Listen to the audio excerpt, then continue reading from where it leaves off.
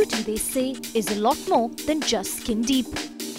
And proving this time and again is the Pond's Femina Miss India etiquette and diction expert, Sabira Merchant.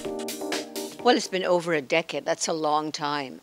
The journey's been amazing. We started off teaching in a little schoolroom. And from there on to a massive five-star hotel like the Westin, where the training is going on now, where there's every luxury that you can think of. So we've come a long way. And I think it's been every year the Times has found some way of introducing something new. There's a mind testing, there's yoga, there's stress relief. There's so many other areas that they have explored, which I think makes it very exciting. Ask the lady what she thinks of the current lot of finalists. But I must say that the lot that they have this time is exceptional.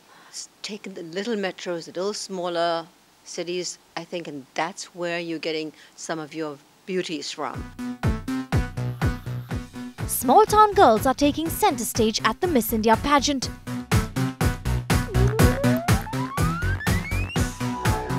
But making them comfortable with English presents a daunting task. The one thing I tell them to do is always speak to themselves in the mirror, and this goes for everybody. You speak to yourself in the mirror, prepare a speech, and you are your best critic.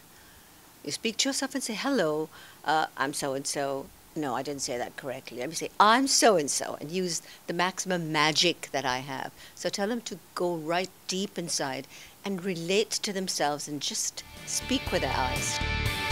And what then does it take to be a Miss World? We haven't had a Miss World.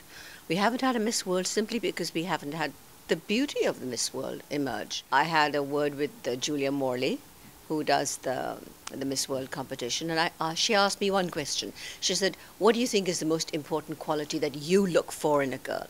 I said, well, it's a beauty pageant, so I look for beauty. You've got to have an exceptionally striking woman. When she crosses your path, you just say, oh, wow. With Mayur Lukhar in Mumbai, Sneha Menon for Times Now.